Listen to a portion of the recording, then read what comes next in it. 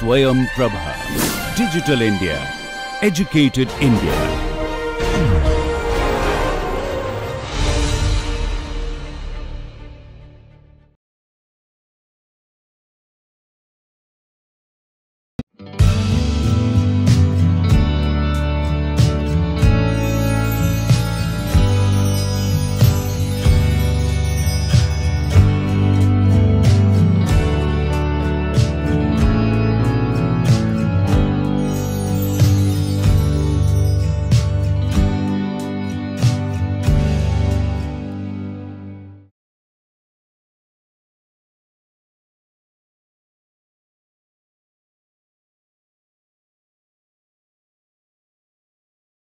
Hello, and I welcome you all to this 18th lecture of the course titled Psychology of Stress, Health and Well-being. So, this is second lecture of module 6 and overall it is 18th lecture. So, the title of today's lecture is Well-being and Resilience. So, let us have a brief recap of the last lecture before we talk about today's lecture. So, in the last lecture, that is lecture 17, we discussed the concept of mental health and well-being. So, we try to give you an overview of the concepts of health, mental health and well-being, the various prominent definitions of these concepts, and we then specifically try to understand the concept of well-being and try to understand the well-being from two different theoretical approaches. One is hedonic concepts of well-being and another is called as eudaimoc concepts of well-being. So, in the hedonic concept basically talks about well-being in terms of pleasure, in terms of emotional experiences, in terms of happiness, in terms of satisfaction. Whereas, and it is in psychology typically called as subjective well-being, whereas eudaimoc well-being, which is also called as psychological well-being, talks about well-being beyond just transitory emotional experiences. It talks about well-being in terms of personal growth, self-actualization, meaning and purpose in life, positive relationships and so on. We have discussed in details about all these things. And then we have also discussed the various historical and biological roots of these two traditions, how historically these two approaches of well-being conceptualization has come into the today's literature, the historical background we discussed, and then we also discussed some possible biological connections to each of these traditions. Then we discussed that well-being should be conceptualized as a kind of combination of both hedonic and eudaimoc well-being. To understand well-being in a holistic way, it is always better to measure or look into well-being in terms of promoting well-being, both hedonic as well as eudaimoc well-being. So, well-being should be a combination of both hedonic and eudaimoc concepts. Then we have discussed at last the keys 13 dimensions of positive mental health. So, we discussed this particular model proposed by a researcher named Keyes, who proposed a model where he conceptualized well-being by combining both hedonic as well as eudaimoc concepts of well-being. So, he talked about three main dimensions of well-being, positive or well-being or positive mental health. One is basically emotional well-being, which talks about positive emotions and life satisfactions. Then second factor is psychological well-being, which is basically eudaimoc well-being concepts such as autonomy, meaning and purpose in life, positive relationships, environmental mastery and so on.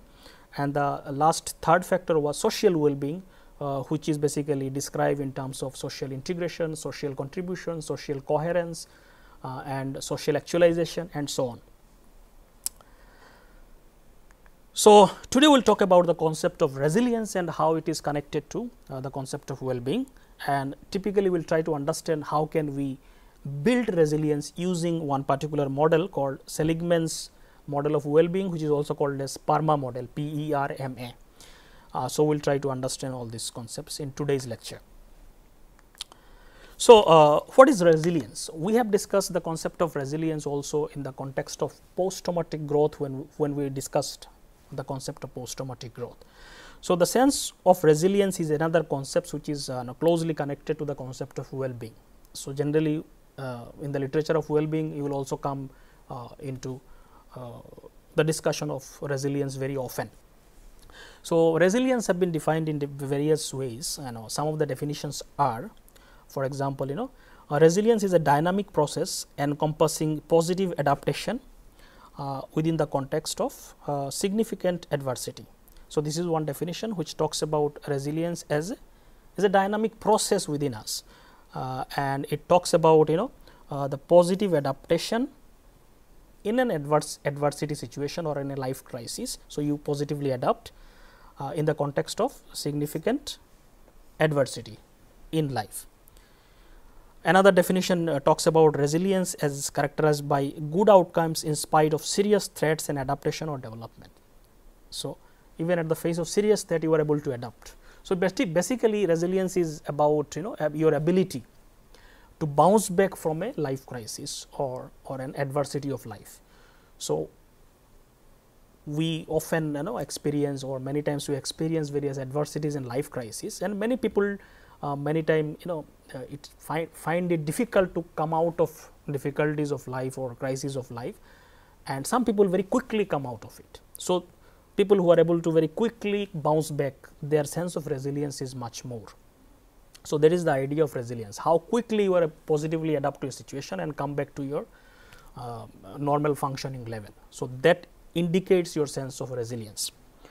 So, there are two defining aspects to resilience. One is exposure to significant threat or adversity. So, resilience is always discussed in the context of exposure to some threat or adversities or some traumatic situation. And the second aspect is, once you are exposed to those adversities of life, how quickly you are able to achieve positive adaptation despite threats, how quickly you are able to adapt to that situation. So, these are two important components in defining the sense of resilience. So, some researchers also talks about or distinguish between resilience as a trait and resilience as a process. So, some people conceptualize resilience as a kind of personality trait. So, when we say something as a personality trait, we are talking about it is a part of your own individual characteristics. So, some people are just highly resilient, some people are simply not resilient. So, it is kind of part of your characteristic personality trait, and some people talk it as a process. It is not just something that you are born with. It depends on various factors, internal and external factors that interact to decide sense of resilience. So, as a trait, it is considered as an individual ability to resist. So, it's more look like your ability, your individual personal ability, when we talk something as a trait, to resist being damaged by trauma and adversities. As a process, it is considered as an outcome of dynamic process about bouncing back or recovering from the trauma or adversity. It looks at how an individual recovers from the adversity. So, both conceptualization are there, but most of the researcher kind of consider resilience as or believes that resilience involves thoughts, actions and behavior that one can learn. So, we are not just born with sense of resilience. Most of us, the sense of resilience is developed as a learning process throughout our life. So, it may depend on various thought processes, our actions, our environmental factors.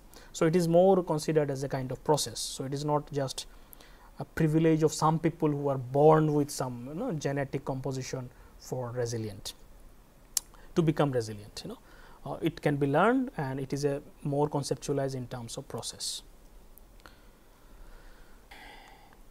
So, what is the relationship between the concept of resilience and well-being? So, we have discussed the meaning of well-being in detail in the last lecture.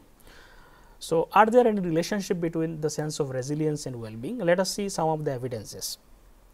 So, resilience and well-being are closely related constructs or concepts to the extent that some well-being instrument measure resilience. Sometimes well-being and resilience are so closely connected, and people conceptualize them in such a way that resilience almost becomes an indicator of well-being. So, they are very closely connected concepts, and many research use them as very correlated concepts. So, the relationship between resilience and well-being is not very straightforward. Even though they are very closely connected, they are not very straightforward. Some research shows the relationship can be very different depending on the situation or different factors.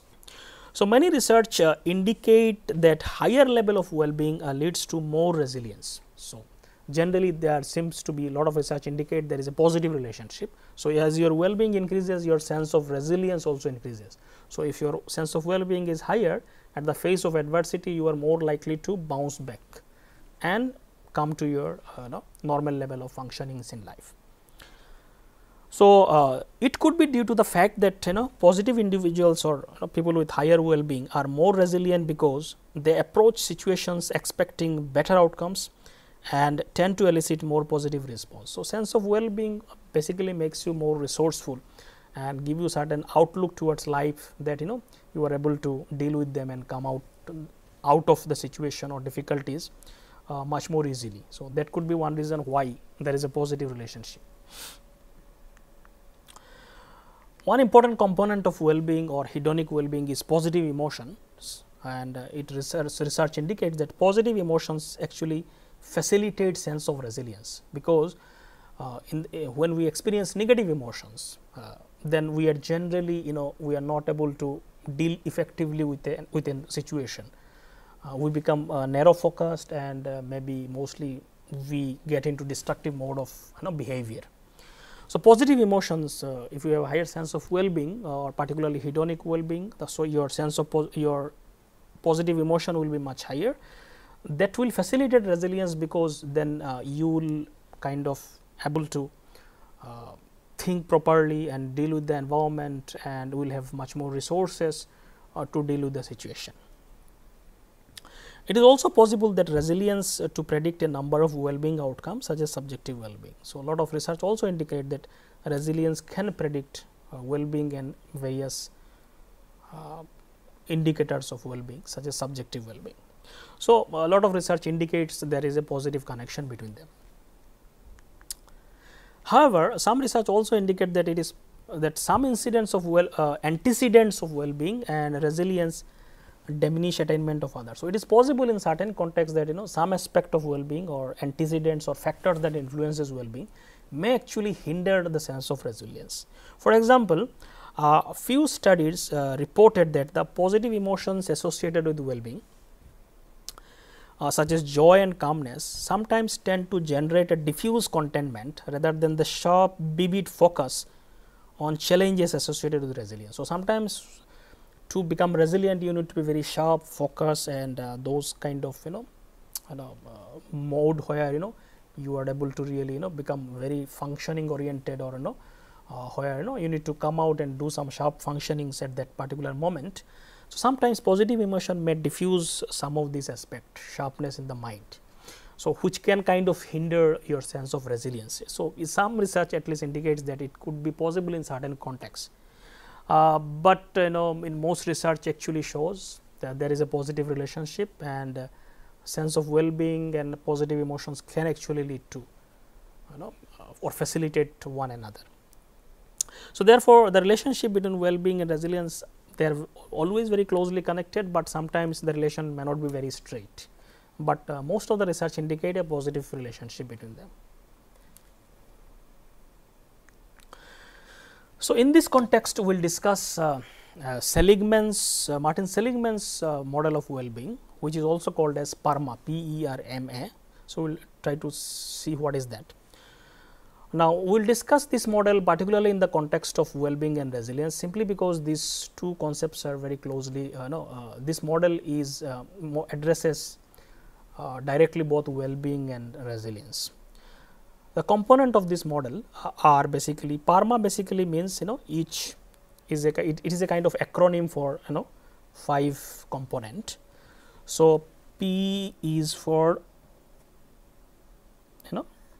positive emotions, E is for engagement, R is for relationship,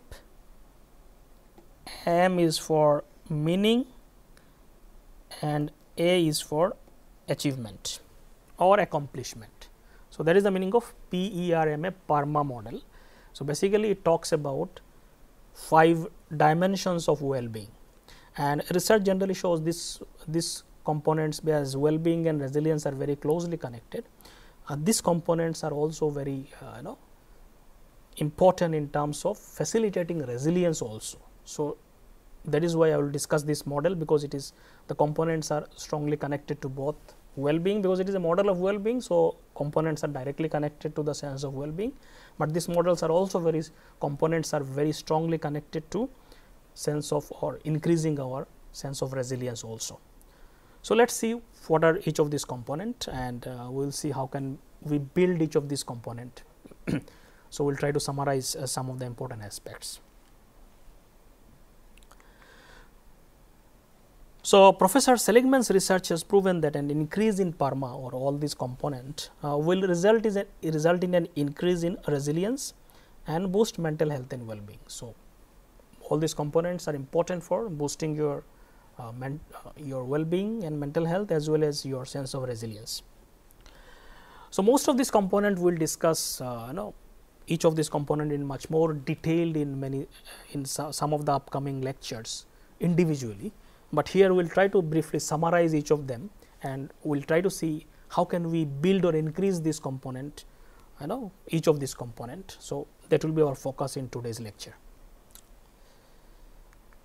So, let us start with positive emotion. So, first component of PERMA model is P, which is basically means positive emotions. So, we will have separate lecture on that also, but here we will just briefly comment on important aspects. So, positive emotions basically are pleasant emotions, which may include emotions such as amusement, hope, interest, joy, love, compassion, gratitude, and so on. So, all these emotions, whenever we experience, we have a sense of pleasantness and sweetness within us when we experience such kind of emotions. So, in that sense they are called as positive emotions.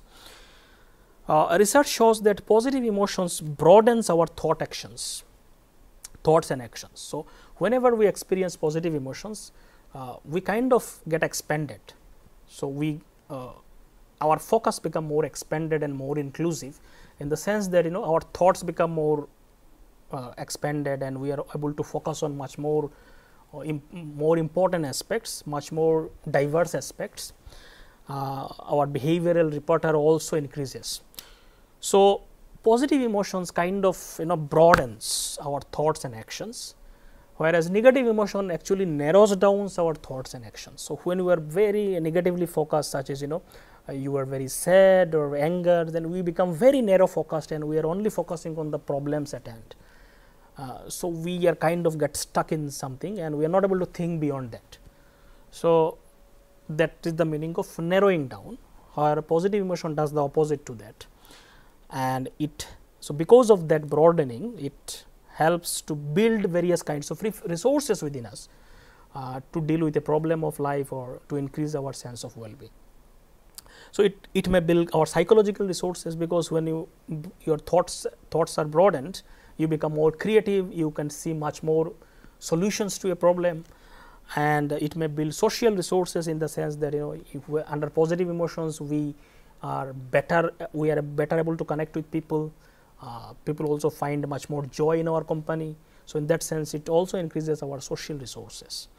So, and it can also build our physical resources in terms of when you are playful, joyful, it increases our physical resources also. So, positive emotions does these functions. It broadens our thought sections as well as builds various resources, and which in turn actually increases our sense of well-being, as well as it promotes sense of resilience. So, positive emotion enhances well-being and performance related outcomes, and it reduces our negative emotions. So, obviously, when you experience positive emotion, you cannot experience negative emotion, in the sense it will kind of undo negative emotions. So, how to build positive emotion or increase positive emotions, so that it increases our well-being as well as our sense of resilience, because it is connected to both. So, there are some of the suggestions given by various researchers. So, I took some of these suggestions from Well-being and Resilience Center website. So, some of the ideas related to building positive emotion are practicing gratitude. So, we will look into gratitude also in much more detail in the coming lecture. Practicing gratitude basically means you intentionally look back or look into positive aspects of your life, or things for which you are thankful in your life. So, that is the meaning of practicing gratitude. Most of the time our focus remains in the problem areas, or focus remains in the negative aspects of our life. So, you may have 10 positive things in your life, but one negative thing, your whole focus goes there and you start complaining about things, simply because negative things and negative emotions catches our attention much more. So, when we go into this complaining mode, we experience negative emotions, but when we intentionally try to look at the positive aspects of your life, or things for which I should be grateful, or you express gratefulness and thankfulness towards that, for whatever things, or to the people who have contributed to your life, it increases our sense of positive emotions. You feel good about it. So many positive emotions are experienced by sense of expressing sense of thankfulness and gratitude. So, this is one of the important ways by which you can build or increase positive emotions. Second thing is doing activities that you enjoy. So, this is also very important. Mostly, so try to do more activities which you enjoy. It could be a hobby, it could be anything that you enjoy, or at least try to find times for doing those kind of activities. So, doing something that you like and enjoy will enhance your positive emotions. Then obviously spending time with loved one, this is one of the best ways. So, we feel immediate rush of positive emotions when we connect and talk and with people whom we love. So, try to connect more and more with people whom you love, or your friends, whoever, family members. This will enhance your positive emotions. Then playing with children, pets and friends, these are also basically connecting with things that you love. So, if you try to find this kind of leisurely time to play with children, pets and friends, so this will also enhance your positive emotions. And another strategy is doing exercises, particularly aerobic exercises. We have already talked about it in the coping strategies section, or in the lecture where I talked about physical ways of coping. There we have discussed that aerobic exercise, or particularly physical exercise and particularly aerobic exercise can release some hormones such as endorphins, which enhances your mood, or it promotes positive mood. So, you can experience positive emotions by doing exercise also.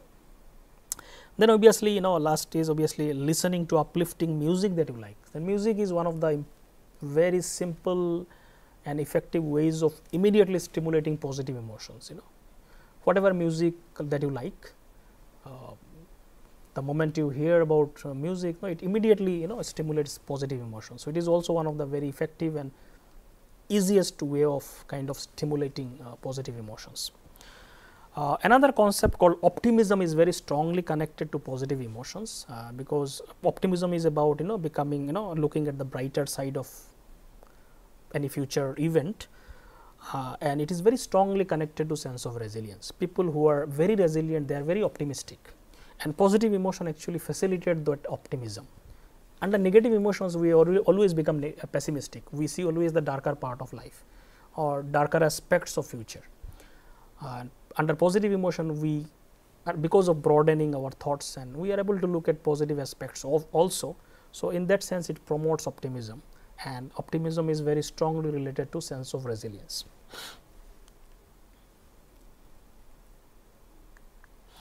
The next component of PERMA model is E, that is called as engagement.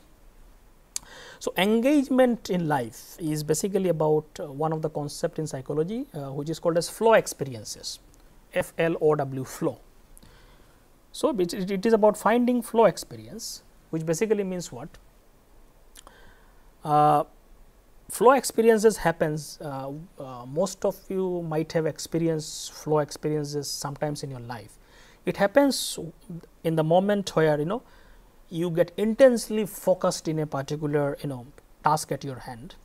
You get so intensely focused and engrossed in that particular task, and in the present moment that you forget the track of time, how much time has passed, and you forget other things in your environment. So, you get so much engrossed in that task that you forget other aspects, including time. So, then you are in the flow experience in that particular moment. So, we all might have experienced such moments in our life when we are engaged in some tasks which are very important and we enjoyed them so much that we forget about other aspects of our environment and we forget the keep track of time. So, flow experiences are very important in our life, and the more we experience flow, better it is for our sense of well-being and resilience. So, flow experience was primarily kind of proposed by one psychologist. His name is Mihai Csikszentmihalyi. It's very difficult to pronounce. I hope I am correct. He is a leading researcher in that area. He found that flow happens when we perform a challenging task, where we have the opportunity to use your skills and strength. So, generally it happens, flow experiences happens when we engaged in a task which is challenging. So, it is not that very easy, it is not like very difficult and impossible task, it is a challenging task. It kind of gives you an opportunity to strengthen or kind of stretch your skills and abilities. So, that is very important. So, flow will never happen to a task which is very easy for you, flow will never happen to a task which is very difficult for you that you are not able to do it, because in either case you will not be really engaged. Engagement happens when it is very challenging, that you have the skills and abilities, but it will not be very easy, you need to extend and expand it. So, in those tasks generally flow happens. So, flow and engagement improve subjective well-being, happiness, life satisfaction and positive effect. This is the research finding. So, this is very important to find out activities that leads you to flow experience. It is also found to be correlated with increased performance, higher motivation and engagement and positive mood in organizational context. So, it has a lot of benefits in terms of performance and efficiencies. So, how to build engagement or increase flow experiences? So, one thing is obviously you need to identify and do activities that leads to flow and engagement. So, you can identify the things that or activities that help that whenever you do those activities, it tends to tends to kind of stimulate flow experience.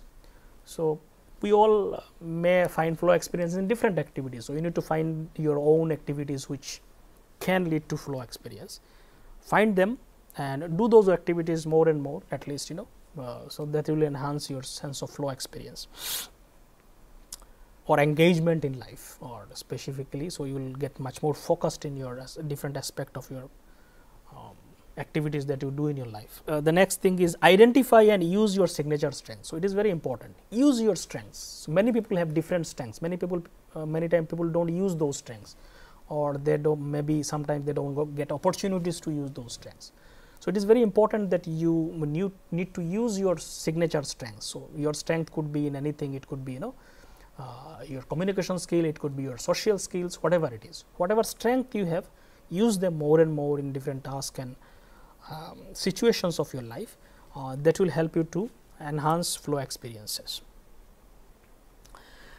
And another suggestion is learn and practice mindfulness meditation technique. This is also very important. We have already discussed in one full lecture on mindfulness and meditation. Such a practice of mindfulness helps you to focus and come to the present moment and engage with the task. So, by practicing mindfulness, you will be able to experience flow more and more into more and more diverse activities. So, because it will train your mind to focus on the present moment and engage with the task. So, practicing mindfulness will promote flow experiences, and you will be able to engage with much more diverse activities than in general what you maybe engage in flow experiences only in some particular task.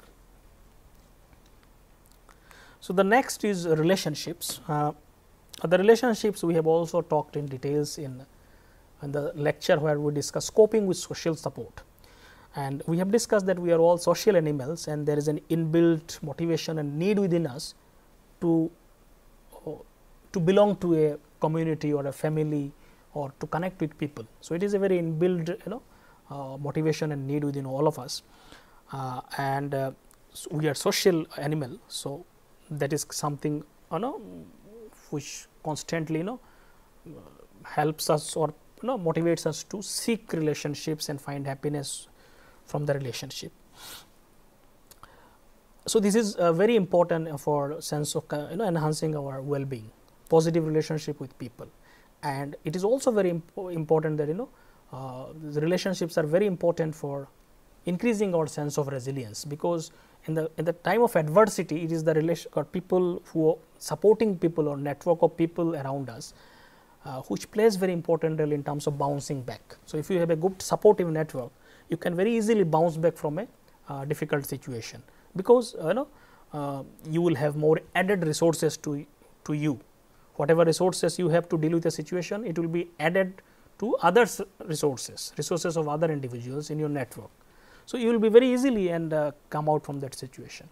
So, it is very important for sense of resilience also that you have a good support network. So, we have discussed about diverse aspect to it also in the earlier also. So, social support is particularly important personal resource, because it helps to provide access to further resources beyond those already possessed by just individuals. So, that is the key thing, that is why it is very important for both well-being as well as resilience.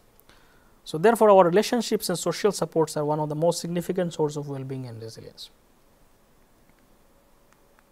So, building relationship, this part also we have discussed, and so the basic idea in building relationship is basically two aspects. One is to identify and improve the problems in the existing social network. So, existing also there may be we may be connected to so many people, but our relationship is not that good with many people, primarily because of our small issues and egoistic issues, because of which there may be some problem in the existing social relationships. So, it is important to identify them and remove those deficiencies as much as possible. So, it will enhance our relationship quality. And the second aspect is, obviously you can always build new connections on new relationships, which can be done in many ways. We have already discussed many aspects to it. Primarily it can be done by let us say participating in groups, whatever groups people with like-minded people can connect to various professional groups or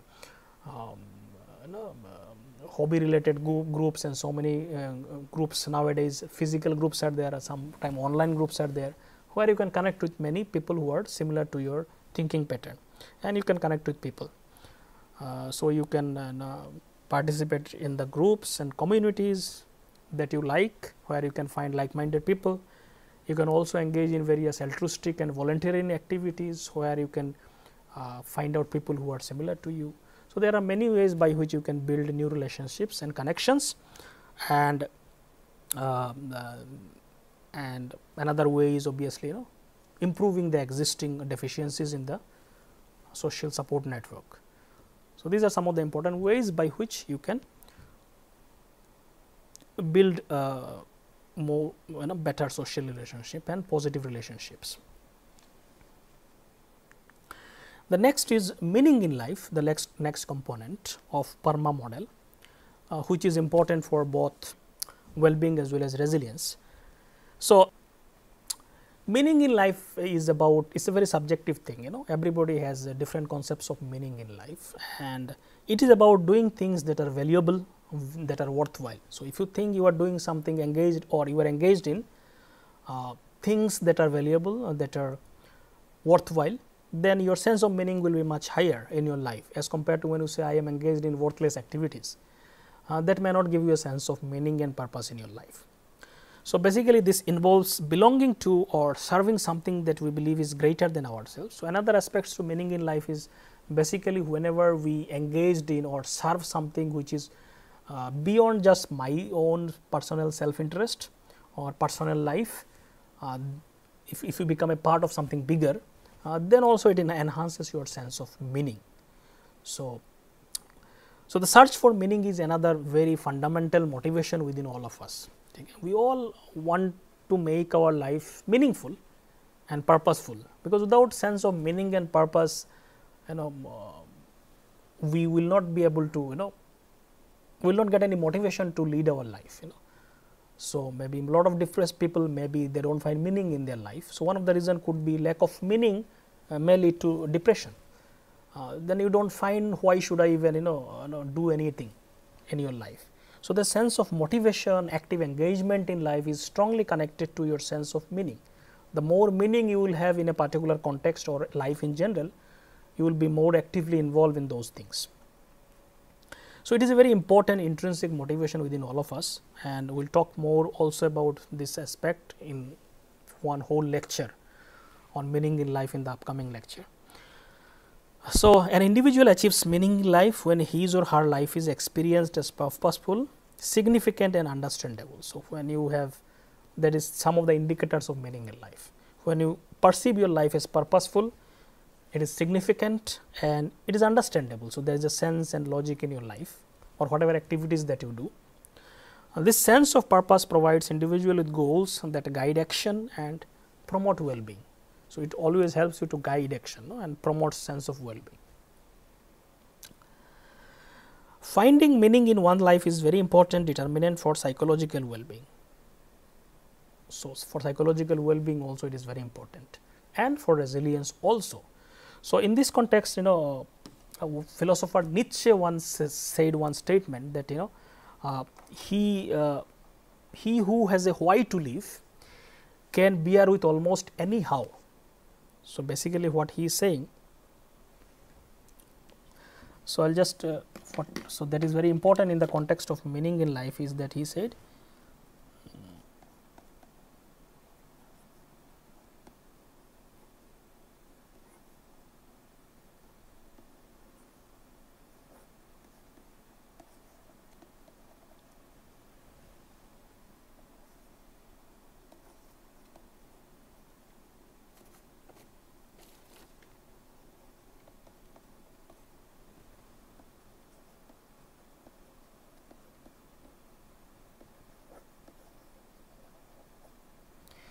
so, this is the statement given by Nietzsche, where he said, he who has a why to live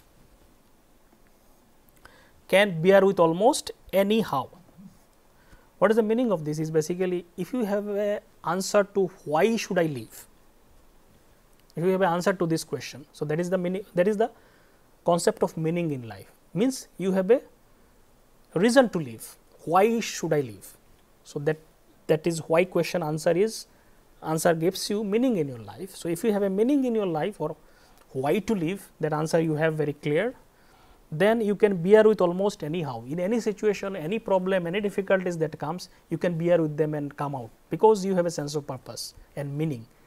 So, whatever problems and difficulties come, you can bear with them and kind of fight back, and simply because of this sense of meaning will give you strength and motivation to come out of it. So, that is why it is very importantly connected to the sense of resilience also. So, sense of meaning is very important, and it is a very deeper sense which may help you to cope with the difficulties of life in a very subtle way without really realizing or consciously doing about with a particular situation. So, building meaning is very subjective. About building meaning in your life is a subjective thing, and everybody find meaning in different things. So, there cannot be given a generalized statement about it. So, people may find meaning in different things. People may find meaning in the professions or the job that they are doing. They may find it very meaningful, and it may give you a sense of purpose in their life. Some people find meaning in the creative pursuits that they do in their life. Some people find meaning in their hobbies, that whatever hobbies that they are doing. Some people find meaning in volunteering for a cause greater than themselves, for social welfare or community welfare. People do so many things, so they find meaning in those things. So find your own meaning, and maybe devote time, try to devote more time in those kind of activities. So that is the thing, because it is very subjective. There cannot be one meaning for everybody. It is a kind of cultural contrast, kind of concept that we develop. Very subjectively it can be developed. So the idea of meaning has to be explored by yourself only, and you need to find it out and you need to work towards that. So basically the idea is get involved in causes greater than your own personal life. That also enhances your sense of meaning. So, in small way or bigger ways you can contribute to things that are just beyond your own self interest. So, it could be doing something for the community, doing for something from the society, or even in your job context doing something for the organization beyond just your own personal role can also enhance sense of meaning. So, whenever you find yourself as a part of something bigger, it will naturally enhance your sense of meaning.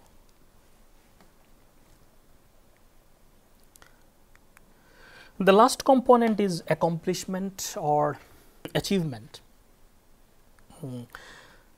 So, basically this is also an important concepts that gives us sense of or increases sense of our well-being.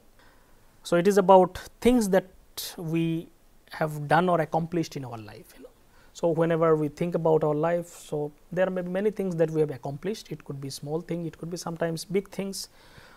So, all these things gives us a sense of accomplishment, what I have achieved in my life. So, it is mostly connected with working and identifying and working towards and reaching towards different goals in our life, short term goal, long term goal, whatever it is. All these identifying goals and reaching towards them is connected to our sense of accomplishment or achievement. So, when we talk about accomplishment or achievement, we are not talking about accomplishing something very big. It can be small things. For example, people may enhance their sense of accomplishment. Even for example, you may target a goal such as doing half an hour exercise every day, and achieving that can enhance your sense of accomplishment. So, it is something very individual, but small thing, but you set a target and try to achieve that. So, that can also enhance your sense of achievement. It is not necessarily all the time some big goals that needs to be achieved. So, such thing also can sense of accomplishment, happiness and well-being. So, it increases our sense of self-esteem and confidence.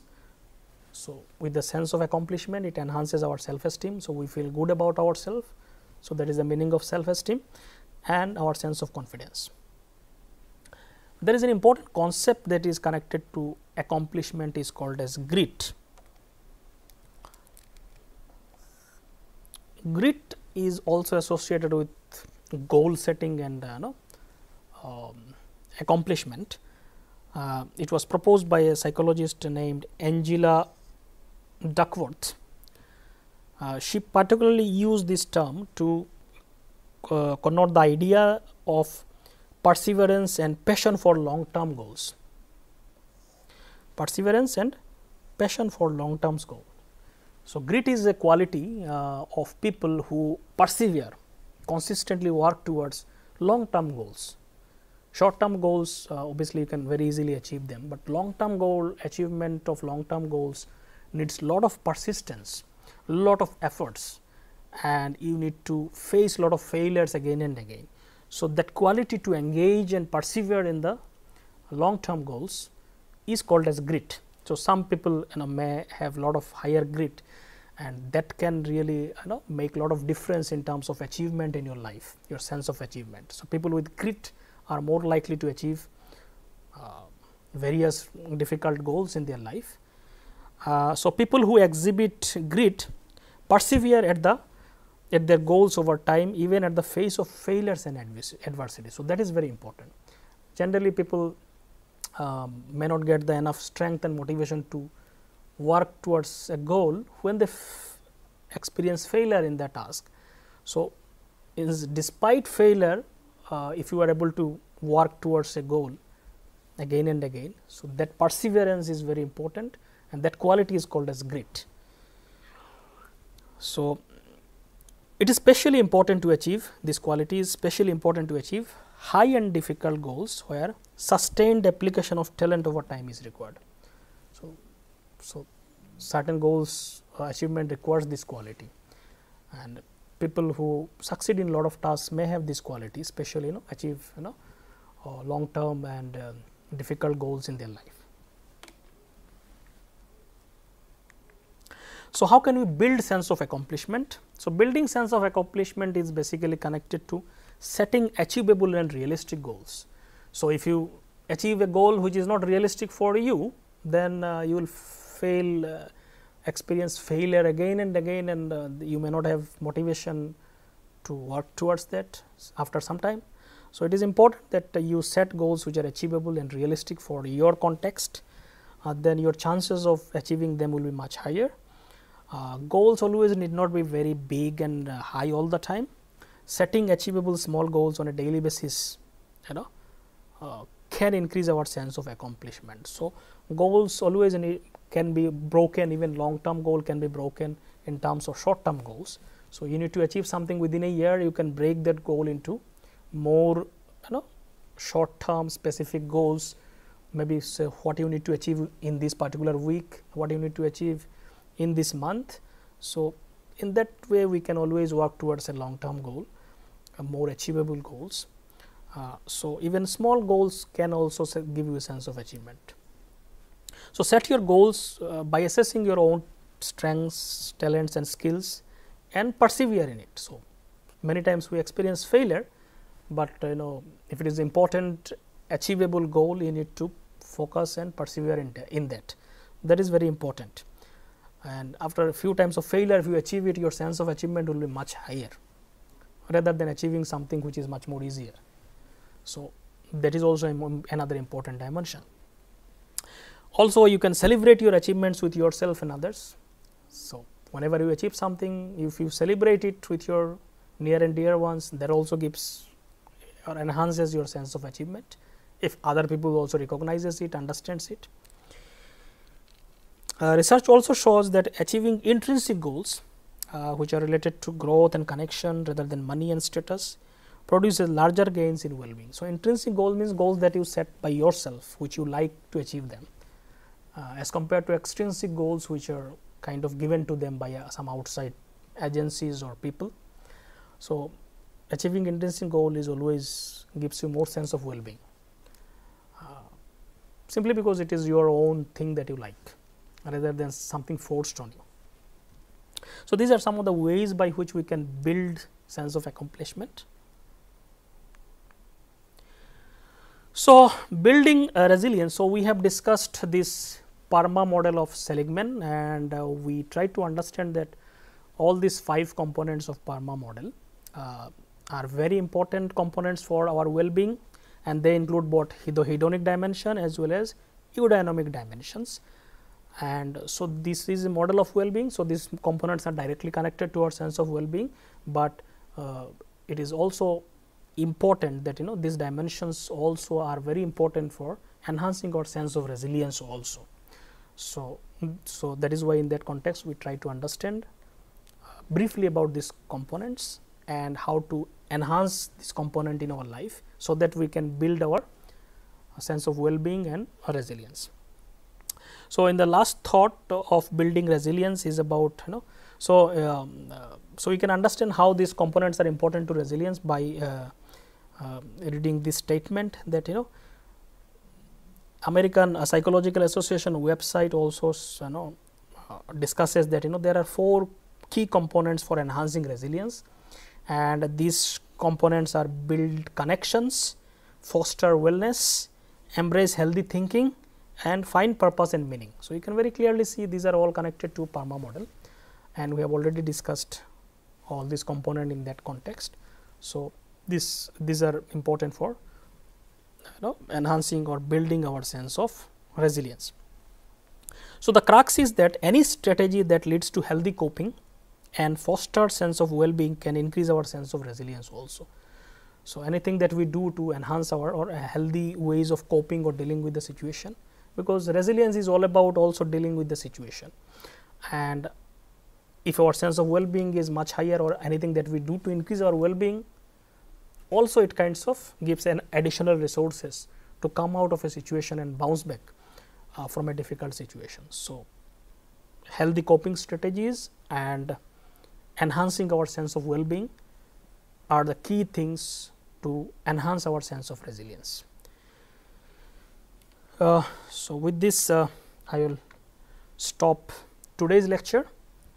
Thank you.